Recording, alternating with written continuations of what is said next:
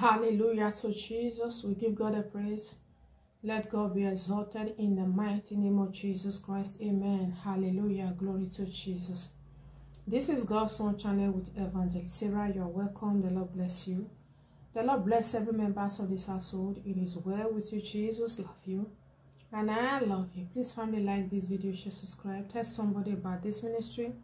God bless you as you do that in the mighty name of Jesus Christ. Amen. Hallelujah. Glory to Jesus. Child of God, hear me very well. The enemy does not have the capacity to make you incompetent. Yes. Those that came for you, they came for the wrong one.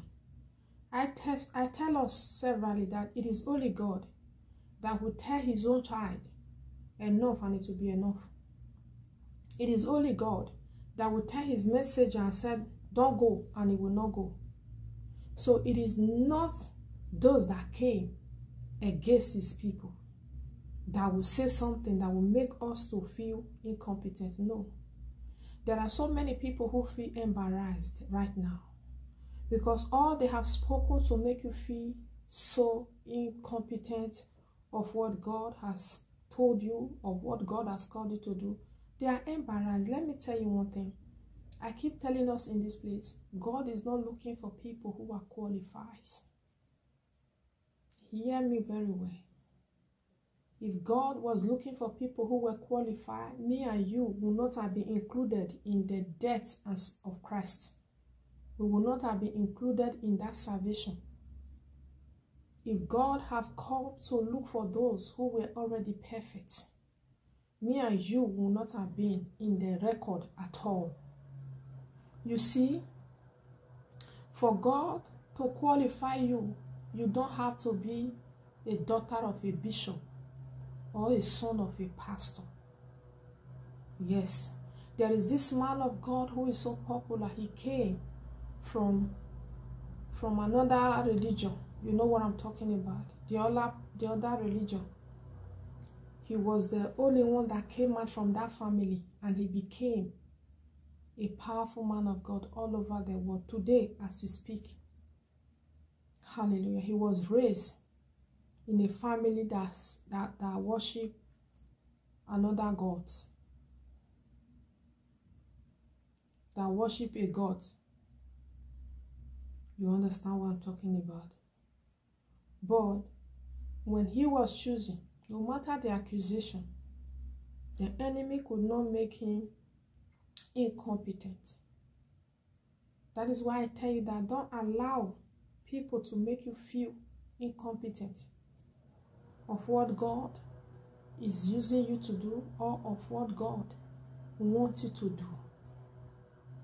I've encountered many people who were supposed to be ministers, but they felt that they are not incompetent to do it. No, God never looks for those that are qualified.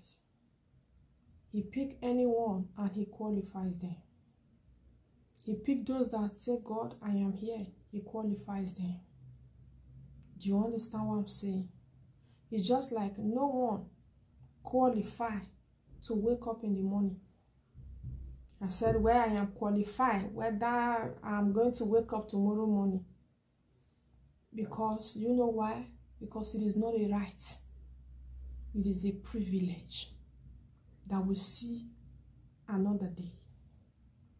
Because if it were to be a right, many that went to sleep that did not wake up, they would have woken up, maybe some of them. You know that every day somebody died in their sleep? In this world that we are living. So, some of the things that just the way life is not a right is a privilege, so also the calling of God is. So also even that dream that you are pursuing, it is. So don't let people make you feel incompetent. You think if people like us want to listen to some things, we'll be here. There are people who will come and tell you, where did you come from? Is your father a pastor? Is your mother a pastor? Who taught you? You know? There are many things that you will hear, you will not want to press on.